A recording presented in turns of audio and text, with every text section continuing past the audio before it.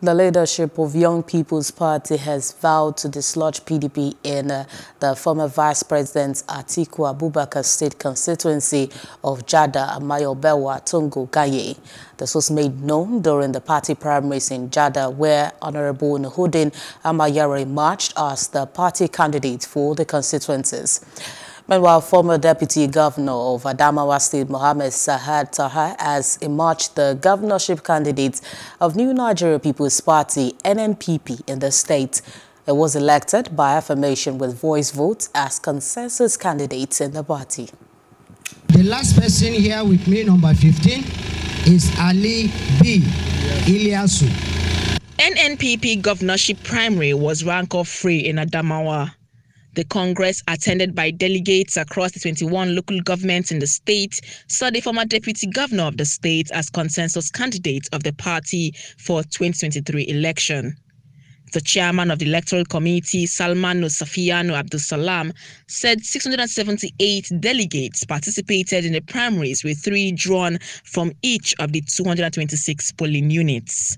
In his remark, the candidates promised inclusive government that would transform the state. So inshallah we will transform Adamawa, and we are tired of suffering from various governments. I'm extremely happy actually for giving another mandate by my people to serve them. I've been there, and all what I've done is my legacy there on ground. So for even some of my delegates to give me the mandate, it's just like they have identified a driver who knows the road. Meanwhile, the Young People Party, Y.P.P, has conducted its primaries in Jada when it produced only one House of Representatives candidate. The party is optimistic that its candidate, Nahudin Amayare, will dislodge former Vice President Atiku Abubakar from his Jada state constituency based on its popularity among the electorates. Youths, who are the most important demography in the world now, they are fully going to be represented in the party.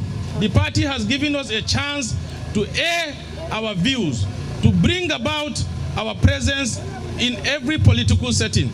And I want to tell you people that we are going to bring this change. Amen. This region of my constituency, the 4 local governments, Mayolbelwa, Jada, Ganye and Tongo, is the most blessed local government in Adamawa State. But because we have left it unattended to, these regions have been underrepresented. The region have been underutilized. The favor God has given to us is agriculture. But today, even my friends in Ganye, with the name, the food basket of Adamawa State, the basket is empty. There is a great task ahead of the former deputy governor in the 2023 race as he faces candidates of other political parties, including incumbent Governor Amadu Umaru Fintiri. Hello, hope you enjoyed the news. Please do subscribe to our YouTube channel and don't forget to hit the notification button so you get notified about fresh news updates.